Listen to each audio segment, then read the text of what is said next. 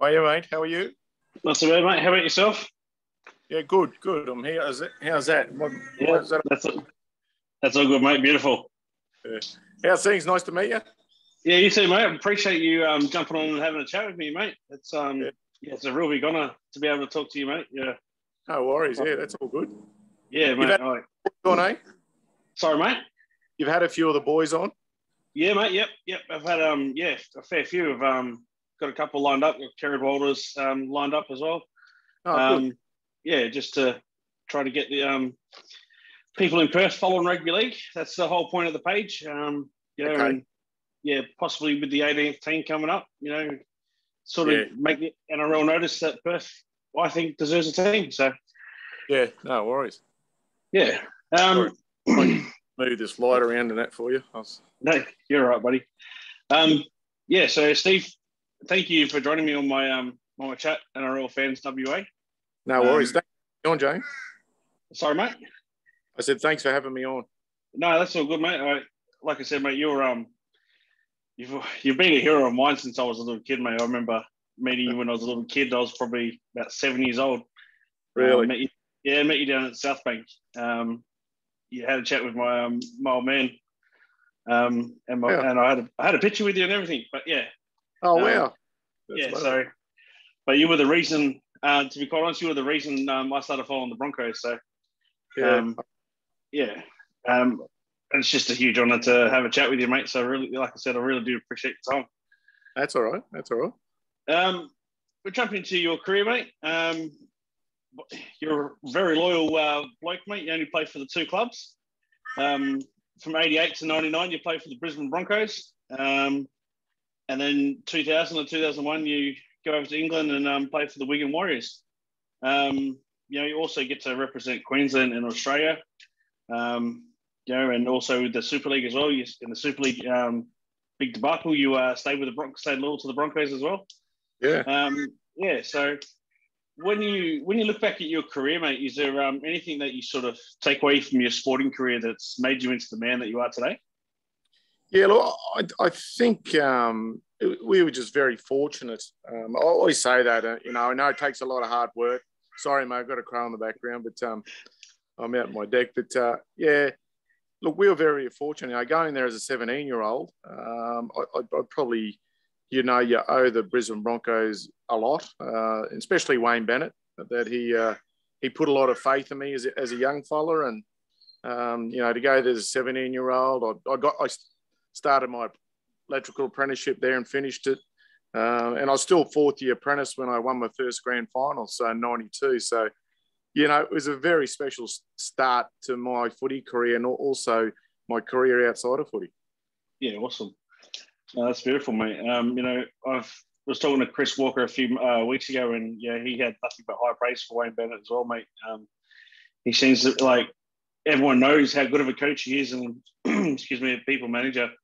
But I think it's talking to Chris and that he's just a genuine bloke, and it's helps a lot of the guys out. Career-wise. You can still have a chat to him after footy as well, and I'm going to catch up with him in a couple of days and just have a quick chat and chew the fat. And and he's a busy man at the moment. He's starting a new team at the moment, so he's still got to try and fit in all his old other little disciples like us and find time for us. So he's a good man.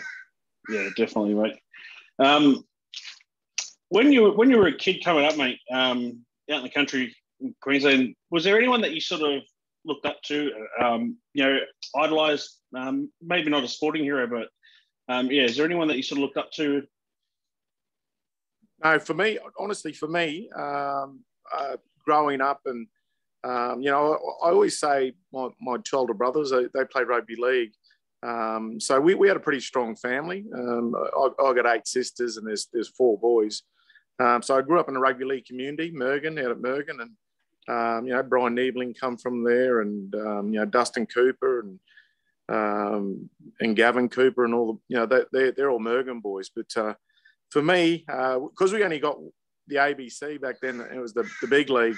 Mal Meninga become my favourite player, and then obviously after that become idol, because we used to get the replay of the Sunday game, and obviously South were in a lot of that during the 80s, South Magpies here in Brizzy. Yep. And so Mal Meninga become my idol, and lo and behold, and you couldn't, for me to have an idol such as him is probably one of the perfect ones. I got to play Origin and play for Australia with your idol. You know, not many people get to do that in their lifetime. So for me, it was very special. And what made it even better, he's a really good bloke. Yeah, that's the way, mate. That's perfect. Yeah, he would be an absolute. He's an idol for a lot of people growing up. I mean, like yourself. For me, Mal Meninga was the other bloke. He just stamped his authority on the game. He was a great rugby league player, but you could also see him that he had time for the people as well. Yeah, definitely. And, you know, that was good. I mean, my debut against Mal was here in Brizzy at Lang Park. And we won that match, you know, and I think I got a couple of pies. But to mark him for the first time, but then to catch up with him afterwards and have a beer, it was just like, you know, he was your mate. So I was really happy with that. No, that's awesome. That's awesome to hear. When you were playing for the Broncos, mate, you've had a hell of a long career there. You had 88 to 99, 183 games, including the Super League years. You win 4 or 5 grand finals there. Yeah. You're the all-time try scoring record there. You've got the most amount of 4-point tries in the club's history, and the most amount of tries in the season with Darren Smith. Do you look back on your career at the Broncos? Obviously you played with Wigan as well, but you're more known for the Broncos. Yeah. You look back at those years at the Broncos and just think, reflect and go, wow, I did have an amazing career there. Yeah, mate, I do. And, you got to pinch yourself. And the way things evolved, as I mentioned before about being a young guy there and involved, and you're looking at all these players ahead of you, but it was nearly like it was a way it was supposed to be, for us to come through 17-year-olds, and Wally Lewis is there, and Greg Dowling, and Gene Miles, and Greg Kineski, and all these legends. And then we had to come along and somehow fit in. But it seemed to work. And what I must say is Wayne Bennett obviously did a great job at pulling a club together as a team. And he taught us a lot about, as being a team. And the good thing for the club, we learned very early we'd rather win than lose. And I think that's very important. It sounds pretty basic, but we had the scenario, would you rather be at a club that you're losing every week, or you'd rather be at a club where you're winning most of your games? And if you've been at clubs like that, there's a massive difference in the feeling around the joint. So, and as I said, we were just very, very lucky. And look, to this day, I still pinch myself and go, well, I don't know how it happened, but somehow, I end up in this mighty Brisbane Bronco club. And they still are, and they'll bounce back again. And for me to be a part of that original Broncos is something I hold really close to my heart. Yeah, that's awesome, mate. You play, like I said, you play in 4 grand finals for them. That includes the Super League one. The 92 grand final, obviously, you're most remembered for that, long range try, the 98-meter try, whatever it was. When you sort of see that replay or anything like that, do you have any thoughts that come to your head, like going through that run that you had? Yeah, I always love it now, so I'll guarantee I'll see it around grand final time. But it does bring back memories. It brings back memories how much of a team we were. When you see the makeup, I'll preface this by saying that it wasn't a move, but that play with Willie Kahn coming out of the in goal, and it's such a great effort for him to do that. But that was Willie Kahn, and he did that week in, week out. And when he did that, our instructions from Wayne Bennett, the outside backs, So down my side that time was Michael Hancock and myself. It was virtually, he said to us, when you see those kicks go through, you outside back, get your asses back there, just in case Alf and Kevy see something. And it was very ad lib, even though we knew there possibly could be something on. And the way that try evolved, so that, and we didn't always get to try it, but we were doing that the whole year. Yeah. You know, in different games. That was just our style of footy. But on that day, I happened to get the try. But it was very much a team try. Yeah, definitely, mate. I mean, I've got the DVDs of that, of all the grand finals of the Broncos, mate. So I've watched it several times. So yeah, Willie can't get out of that in goal. Just set that up perfectly for you. You know. Yeah, I don't know if you remember the one of the things Kevy Walters actually pushes Carrot, his brother, out of dummy half to get the ball to Alf, to get the ball to me. And it was just, it's typical what happens. That's very ad lib. Yeah.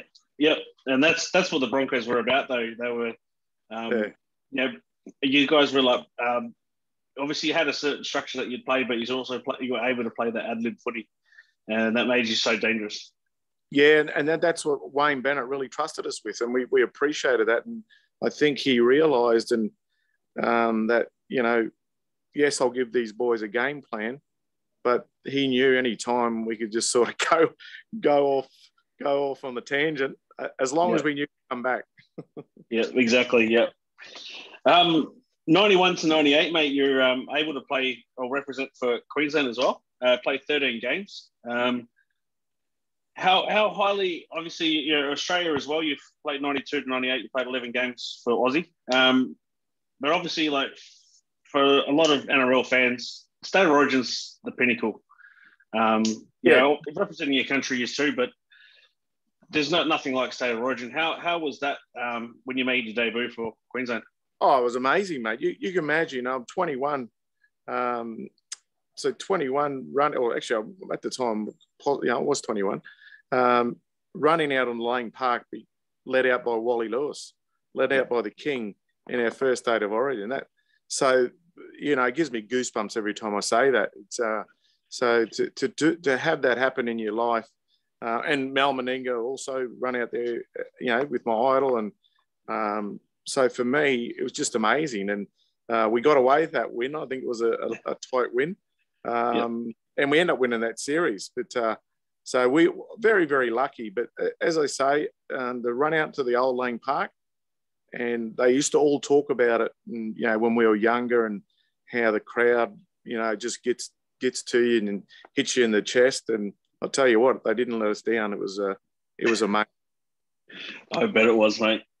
Do you remember much of your Aussie debut as well? Obviously playing for Australia was a big thing too.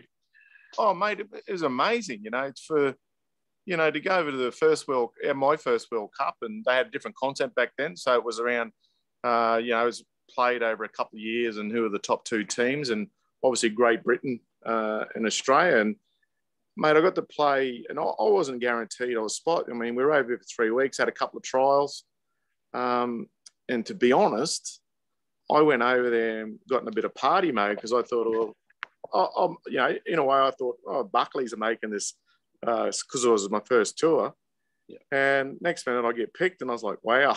so I had a week to recover and get off the drink. And it was, but it was just amazing to run out onto Wembley, the old Wembley Stadium. Yeah. 71,000 people is just something that I'll never get to witness again. So for me, that was just amazing. And then, lo and behold, we were under the pump, to be honest. There were no tries scored at times, all penalty kicks. I think we were behind. We were a threat of losing.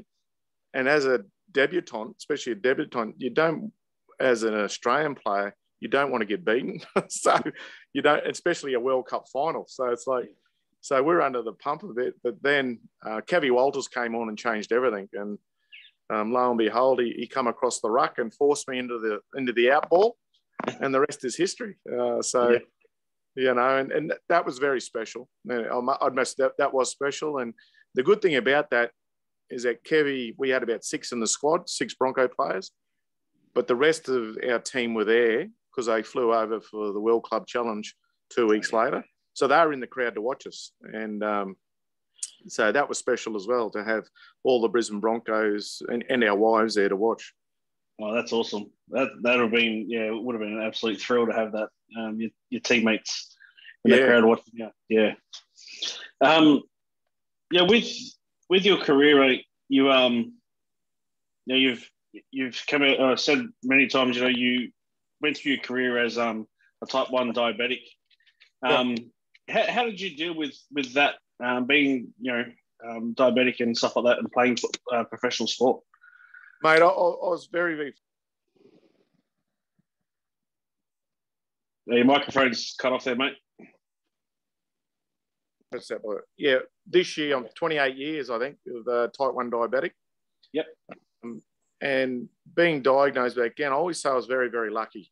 Very lucky through the fact that I was with the Brisbane Broncos, and unlike a lot of other people regionally or wherever, I had access to the best doctors who gave me great. And obviously, it then comes back to you as an individual how you look after that. But to get that advice early, I was given advice by still my GP today, Dr. Peter Friss.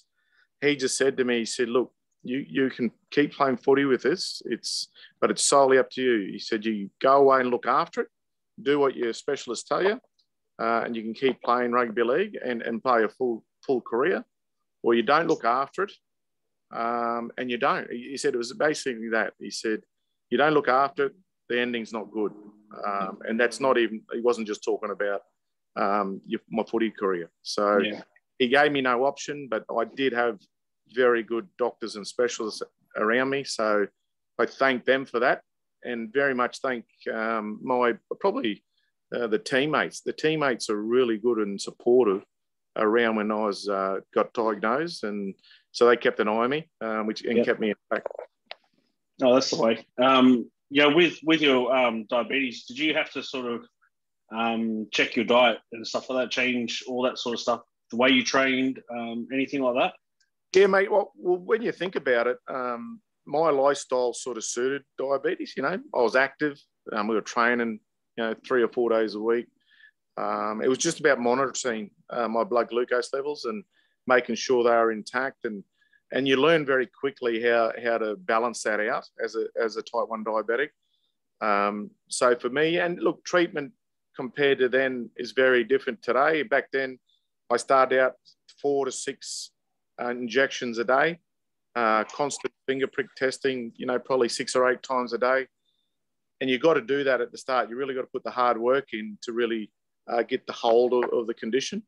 Yeah. And now, since then, technology, I wear a Medtronic pump, insulin pump.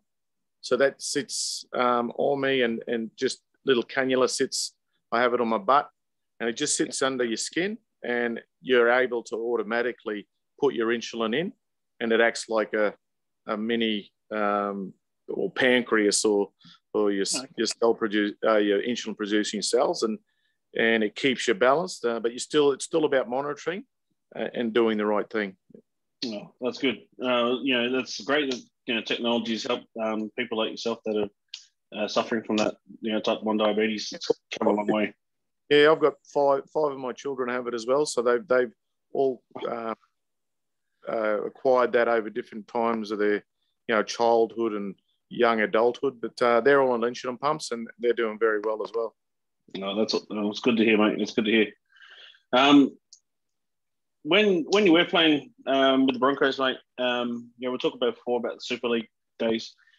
Do you remember, the conversations and stuff that were going around, or how were you close to signing with anyone else, staying with the ARL? Well, mate, the first we heard about this, it had to be 94, I think. I think 94, maybe start of 95 when it all went down. We were sitting around a table at Illawarra for dinner the night before a game, and John Rebo put the proposition up to us, about, opening up the coffers, and, what if we said you could play in a comp and you're on 3 times of what you're on now, and blah, blah, blah. Obviously, he got us all excited. And then lo and behold, Super League comes down to 95. So we sort of got the heads up. And but funny times, mate, I must admit. Funny times, just through the fact that the comp was split, and there was reasons why it was done, but there was a lot of friendships lost as well. Okay. And not just with players, some players, not many, but administrators, that they no longer are friends because of Super League. And that was a sad part about it. But it was done for a reason. And I think we sort of showed that. When I say open up the coffin, I think at the time, and look, down at ARL were very good to me. Obviously, I got selected, played in their comp, but I got selected many times for Australia, and I really appreciated that. But I think from a money point of view, that it wasn't really being filtered down to the players compared to what they were making. Yeah. And that's how footy is now. The players, in a way, can thank that Super League era for the salaries they are on today, to be honest. Yep. I was just about to say that, a similar thing, but I think that talking to a few other guys that were around at that time, like Mark Geyer and stuff as well, it sort of it went from a sort of semi-professional sport to a, complete full-time professional, job. Yeah, and exactly. And it was nearly, it was like, well, it's a real unionist side of, you guys aren't being paid what you should be paid. Yeah. For what you are committing to every week. And I've heard Wayne Bennett go, he goes, these boys risk their lives every week out in that field. So virtually, and you're getting belted around, so they should be remunerated. Yep, absolutely, mate. Yep. I know you do a lot with Deadly Choices these days, the Aboriginal communities and stuff like that, mate. What do you think, especially places like Perth, Adelaide, Melbourne, all these sort of places, what do you think they need to, I guess, do to get young Indigenous kids involved in maybe not just rugby league, but in sport in general? Yeah, look, mate, and it's funny you say that. We got to, there's just to get our community active, but there's so many different avenues of sport, and sport for us, and for everyone, but for the young kids, it's an avenue out of different situations. It's an opportunity. It's about feeling good about yourself, getting in a team. If you opt to go into a team, it's great. I'm a team sportsman, but there's individual sports out there as well. But it's about having a look at that, and avenues can get open up for these young kids. But I think the best thing is around their health and well-being, about them feeling better about themselves, and around their self-confidence. And I think that's a big thing. And one thing we're obviously looking at too, in 2032, we've got the Olympics coming to Brisbane. Yeah. And so there's going to be a lot of work around that.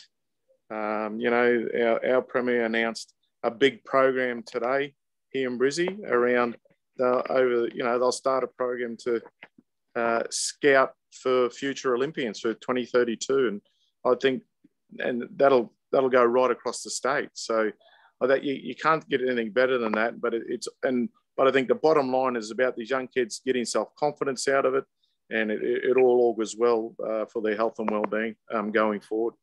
Yeah, that's it. That's beautiful, mate. I know there's a lot of players over here. Obviously, the AFL is the dominant sport in WA, and the Indigenous guys are absolutely talented at it. Especially with the bush footy. But then you see a lot of them end up on the, obviously it's not just Aboriginal kids, but it's you see a lot of them end up in the wrong positions, wrong things in life. I think it's a waste of talent a lot of the times. I've seen a lot of my mates that were, did the same thing. Indigenous and the white people, the same thing. It's just an absolute waste of talent. But I've noticed a lot with a lot of Aboriginal kids over here. Yeah, well, we do a lot of that. And so what we do with Deadly Choices here, we really push the healthy living, obviously. But once again, I come back to about feeling good about yourself and growing in confidence. And obviously, when you feel good, that'll come. You'll be mentally better. And that just comes hand in hand. And, you know, we go from babies in their mother's wombs these days with deadly choices right through to when they're ready to go to school. So, a lot of kids have been born in the deadly choices, so they learn that very early, and then they take that through their the school years and into the adulthood, and and that's what it's about. It's about changing generations around how we look at food, how we look at alcohol, how we look at smokes, which is a big thing, and we try to teach the community the wrongs and rights around that, and no one's perfect. Well, I'm not perfect, so, but it's around, you want to live a healthy life. You got to, some people, you got to stop and have a look, and it's that sliding doors. You can go one way and you can go the other. Yep, absolutely, mate. Well said. Couldn't have said it any better myself, mate. Like we'll discuss it at the start of the chat. Possibility of an 18th team. Oh, you've disappeared, right? Yeah, sorry. Actually just dropped there. Sorry. It won't be too long, mate. Perth has an 18th team. What do you think the chances are? Yeah, look, when Volandis says that, I think it was Peter Volandis, he usually backs it up, doesn't he? Yeah. You know what I mean? So there's a fair chance, that in the near future that will happen. Yeah. And Redcliffe have got their chance. We talked about that, and they'll take it. They got Wayne Bennett there, so they're going to come out competitive.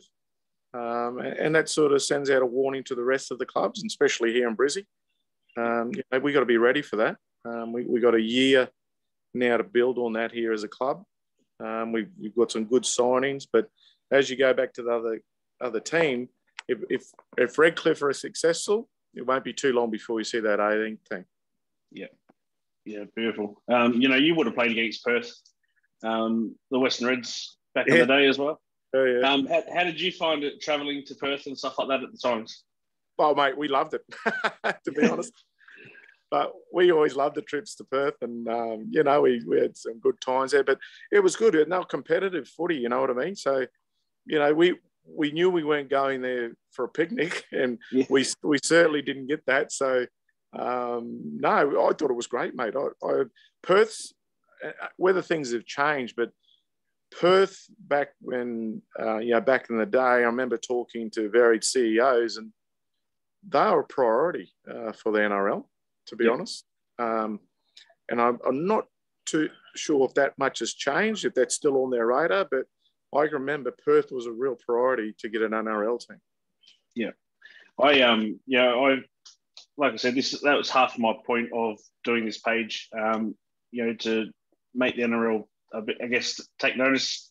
Yeah. Perth does need a team, because we have, the Kiwis, the Islanders, and Eastern Staters that all move over here and they love rugby league. If there's even English that come over, they still love their rugby league. The support's here for it. So, well, mate, I can go back to '87. We're in the national carnival was held in Perth. I was part of that, playing for Queensland, and so that says that even back then they are really pushing for rugby league. To have a national open schoolboys carnival in Perth means they're interested in rugby league being over there. Yeah. There's so much interest, and I know the last couple of years, obviously, except for COVID, when they've competed in the state tournaments and stuff, WA's been up there with, they've won. I think they've won a couple of the state tournaments and stuff like that as well. Even beaten New South Wales and Queensland. So it shows that we've got the talent here, and like I said, we've got the interest. We sold out State of Origin a couple of years ago. So well, one thing I will say, they've done it before, and they'll do it again. It's about sustainability, and I'm pretty sure things are very different to what they used to be. So, fingers crossed they get another team. Yep. Yeah, definitely, mate. I get to come back over there a bit more often. Yeah, that's it, mate. I'd love to see you over here, mate. I'll definitely take you out for dinner if you come over here. Yeah. Right. Just another, I guess, a personal question before you go, mate. I know you got another meeting coming up. Yeah. Just a low point in your life. If there was a low point in your life, and how did you get through it? Yeah, low points. They can vary. I could be. Isn't it funny? I could take the easy one and say diabetes, but it wasn't because I didn't let it get me to a low point. To be honest, I think anytime. Oh, sorry, here again. Anytime you have a serious injury, life-threatening, not life-threatening, so career-threatening injury, straight away your mind goes to, I'm not going to be able to play again. Yeah. You know what I mean? And then it's all a mental thing. I mean, physically, you got to get yourself right. But we always talked about when you're physically right, you got to get the head right. And sometimes a lot of players struggle with that. And, but once again, we were very lucky. We had good support around us at Brisbane, that we got through a lot of those low points, which were career-threatening injuries to our rugby league career. Yeah, no, that's awesome, and that's what you need, isn't it? The support around you helps you get through it. Last thing before we go, mate. What else are you up to these days? Obviously, you work with Deadly Choices. What else are you up to, mate? Have you got any businesses that you're into, or? No businesses. I do a bit of work for Digital Health Australia. Okay. So we're responsible for the My Health Record. I've been doing a lot of radio interviews, national radio interviews into the communities over there and into Perth. Okay. On Noongar radio and that. So I've been talking about the My Health Record and around, getting your vaccinations, all for that, vaccination proof. But we've been rolling that out, I think, since 2016, and a lot of good work being done there around the My Health Record. And it's just another part, sort of represent the whole community of Australia around that. And, and it's well worth people having a look at their My Health Record, and you'll see the benefits you can get from that. That's beautiful, mate. That's great work. I love that sort of work that you're doing, mate. Yeah. Mate, that's all I've got for you. Like I said, I know you've got another meeting coming up. Steve Renouf, the Pearl, thank you for joining me on NRL Fans WA, mate. Much love to you and to your family, and good luck with everything coming up. You too, Jamie. I really appreciate your time, mate. Thank you so much. Thanks, mate. Have a good day. Cheers.